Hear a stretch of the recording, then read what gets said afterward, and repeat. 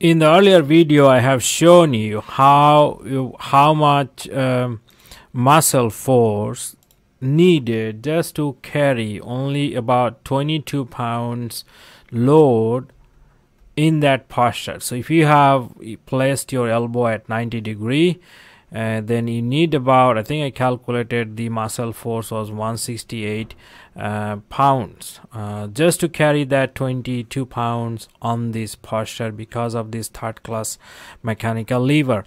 Now here I have calculated for different angles. Instead of placing 90 degree, if you place your hand at 30 degree like this, so 30 degree, 60 degree, and then all the way up to 90 degree, then the moment arm becomes 0, then there is no moment at all. So this is the moment for 60 degree, this is the moment for 30 degree, and it is same the other direction too. So if you go this way 30 degree, then the moment will be approximately just under 300 pound-feet, and then the for 60 degree is gonna be about 170, for 90 degree is gonna be 0. So in theory, because your muscle can produce a lot of force, now look at this, 168 pounds force producing at that posture.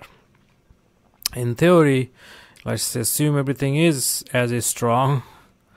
So if you place your hands like this, you can almost lift the same person very high load, 168 pounds maybe. In theory is possible to live that way. So your posture affects a lot the amount of load someone can carry, things like that. In the next video I'll show you an example, the compression force on your lower back, so you can get an idea about how much your body can do. It can do a lot, whole lot than you can think of. So I'll explain that in the next video, how and why your back gets hard because of this load multiplication, and people don't really realize that when they